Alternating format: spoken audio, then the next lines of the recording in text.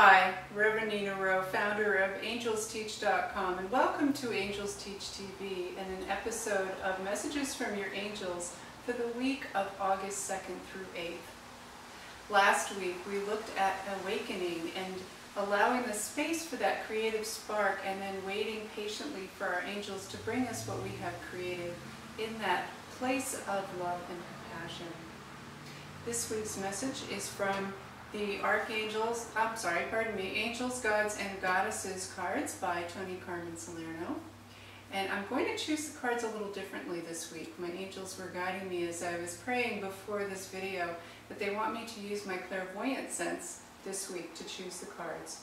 So in doing that, I'm going to actually fan the cards on the table here. I'm not sure if you can see that in the video, but it's just basically spreading them out. And then I'm going to visually look for the card that feels right to me. And they all look the same because I'm looking at the back of the card, but I will know because there will be almost a glow around the card that's right. And it will usually be easy to find. It's not going to be one that's hidden. So the first card is the Goddess of the Sacred Path. Interesting, the second card is the top card, and that is the Goddess of Beauty.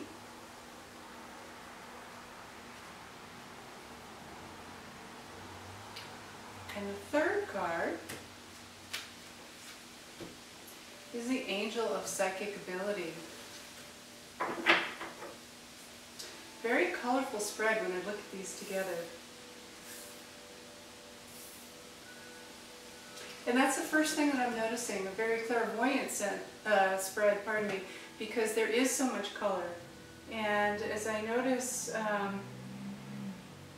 there's two goddesses and one angel. A couple of weeks ago we had no angels and we had two goddesses and a god.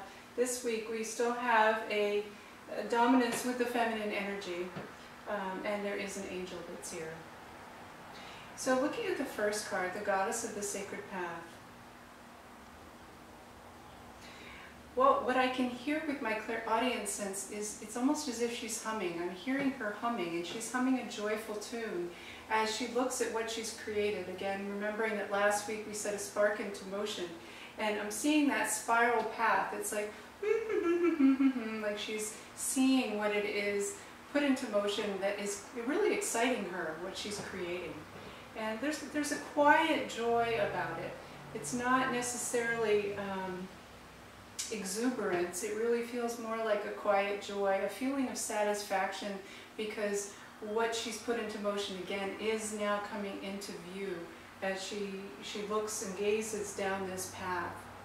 And it's interesting because sometimes when I look at this card, she's not looking at the path, she's actually moving away from it. But in this particular context this week, it looks as if she's moving onto that path. I'm almost, with my clairvoyant sense, seeing her moving down that path.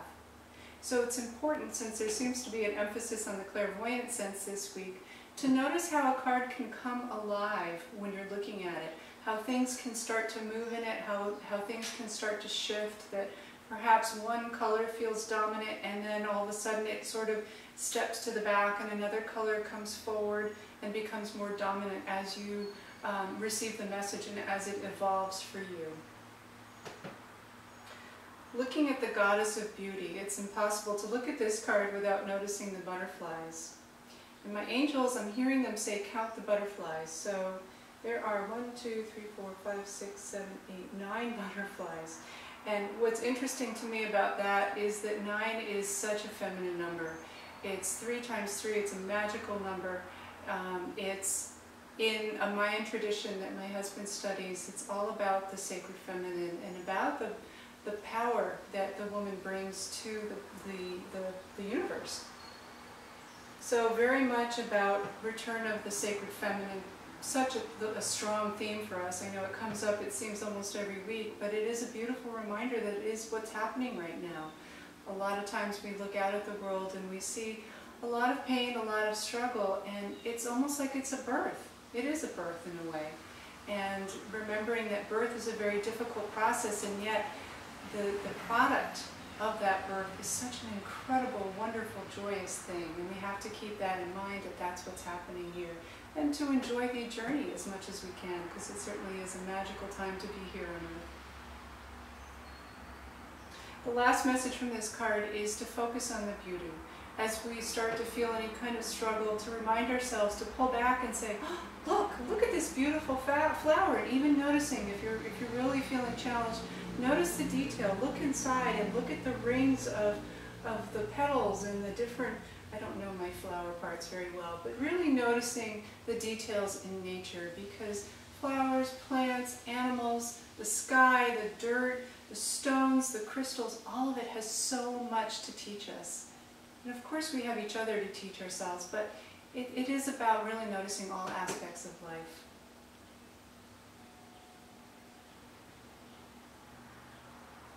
The angel of psychic ability, it's interesting. What I'm hearing, and I haven't gotten much of more of a message than this yet, but what I keep hearing over and over again is allowing, allowing, allowing. It's almost, when my angels are giving me a message that really needs to be emphasized, it's almost like it's on repeat. And that's what's happening right now, is allowing, allowing, allowing. So now what I say to my angels is, thank you, I've heard that. What else do I need to receive from this card? And they're saying allowing the beauty. And that by allowing the beauty, we open our senses that much more. It's interesting. They're showing me in my mind's eye a stormy, stormy day. And it's actually a beautiful day here in New England. But if it's a stormy day outside, there's a tendency to say, ew, yuck, hide. You want to go underneath the covers and not come out and really close down. And yet when it's a beautiful day, we tend to expand. We want to be outside. We want to just embrace life. We want to just run and just play and really be part of the oneness of all that is. And the message here is to really allow the beauty, so that even if there's a storm, that you find a way to embrace the beauty. You find a way to really open up and use that energy to help you expand, perhaps in a new way. And the angels are reminding me of a day when our children were very little, and there was a storm outside, and they put on their rain boots and they put on their slickers, and they decided that they wanted to find a pot of gold. And they took the dog and they just went running over towards where there was a rainbow. And I don't think they came back for about an hour. And of course they were a bit wet, but thankfully it was a warm day, and didn't stop them, the fact that it was raining, and in fact it inspired them. And I think this is really an invitation from our angels to allow the struggle, to allow the storms to inspire us and to really help us to create on a deeper level. So tuning in to see if there's any more further messages here. And they say, nope, we're good to go. So that is our angel messages for this week. Thank you for joining me here. I invite you to visit angelsteach.com for a listing of our online classes and other offerings that we have. My blessings of love, joy, and abundance to you.